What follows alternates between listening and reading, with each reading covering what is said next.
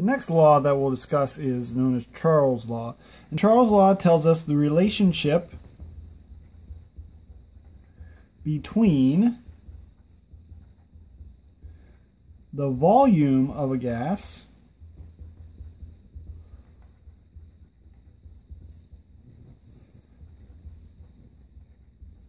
and temperature.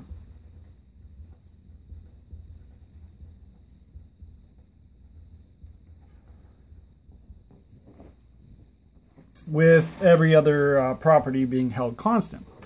So if you think about this, we can think about, say, another gas sample like that in a balloon.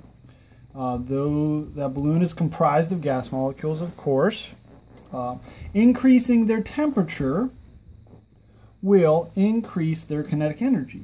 So they're moving faster, and so when they strike the inside of the container that they're in this case a balloon, at constant pressure, external pressure, the pressure inside the balloon will actually increase, causing the volume to increase as well. So it turns out that temperature and volume of a gas are directly proportional.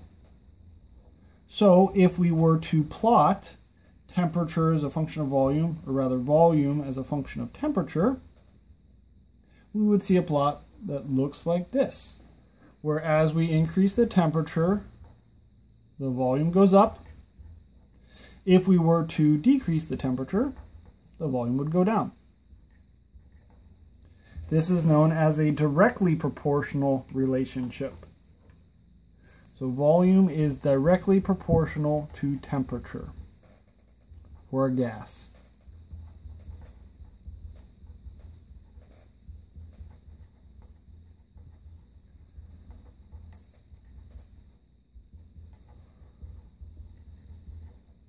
And so we could write this as a mathematical function. So volume is proportional to temperature, using the Greek letter alpha as the proportional.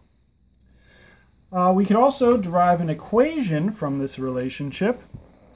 We can think about this function, this relationship.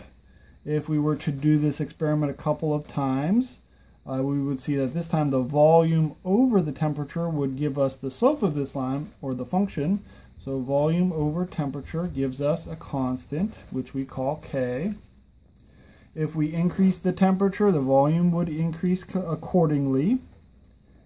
And so, but the ratio of volume to temperature would equal the same constant. And so if we wanted to keep our volume and temperatures straight, we would call the volume in our first experiment V1, the temperature in our first experiment T1, the volume in our second experiment V2, and the temperature in our second experiment T2.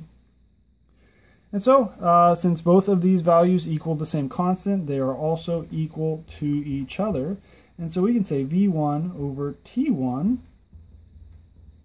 equals V2 over T2. And so if we know our initial conditions, say initial volume and temperature, we could calculate the new volume if we raise or decrease the temperature, or we could calculate the temperature if we know volume at a second point in time, if the temperature has changed. The next law that we'll talk about is known as Gay-Lussac's law, and this gives us the relationship between temperature and pressure of a gas.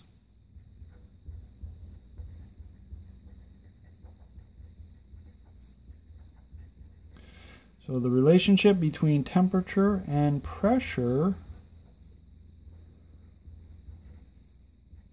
of a gas, again, all other properties being held constant. And it turns out that if we think of a gas in a container, can't really use a balloon this time, so we'll think about it in terms of a flask. Since the flask would have a constant volume,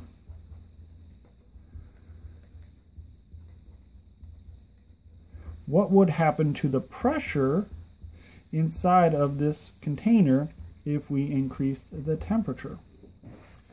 Well, since the volume can expand, as it did in our last example, the increase in temperature would give the gas molecules more kinetic energy, and so they would strike this container with more force and increase the temperature. So just like volume and temperature, pressure is directly proportional to temperature. If we increase the temperature, we increase the pressure.